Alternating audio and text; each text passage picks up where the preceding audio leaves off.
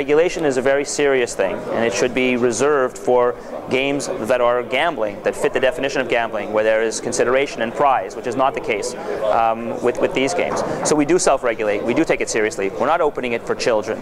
So we're not opening a casino for children to play and serving them Coke and virtual coins. We're actually encouraging that not to happen and making sure that it doesn't happen. Yes, the UK regulators are very sensible.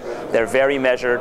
They do a lot of research, they speak to a lot of people, they come to industry conferences, they speak at conferences, they come to the gaming shows and conventions.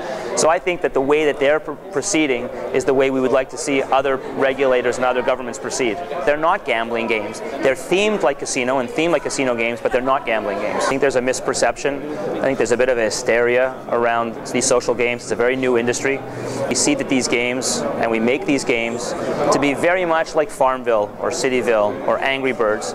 These are social games. 98% of our players don't spend any money on these games. The 2% that spend money spend it for entertainment with no expectation and no possibility of winning anything other than added time to their games. And so we think that we need to do maybe a better job at educating journalists and educating the public about the fact that these games are very much the same as the other social games that they've been playing.